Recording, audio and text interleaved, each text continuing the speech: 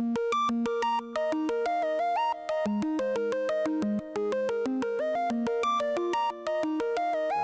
going to be demonstrating Ideal Magnifier, which is a video magnification action designed to let you repurpose your smartphone into a magnification device that can magnify up to 15 to 20 times.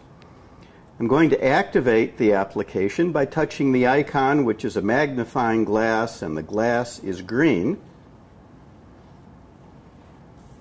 And to bring a colleague's business card beneath the actual phone.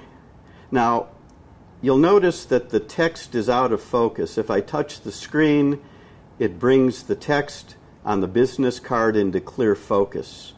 We're using the Android smartphone's camera to actually acquire the image that we are then processing into a video rendering. I'll now place the phone back on the table and show you the settings that are available. In fact, I'll show you the settings sideways so you can actually see what they are. This is reverse color. Once again, if we are out of focus a little bit, we touch the screen and it brings it into focus. Let's look at some other colors. Sepia. And we'll touch the screen and bring it back into focus. You kind of get the idea. There are about 10 different color contrasts available to suit your viewing requirements. And I'm going to press the back button.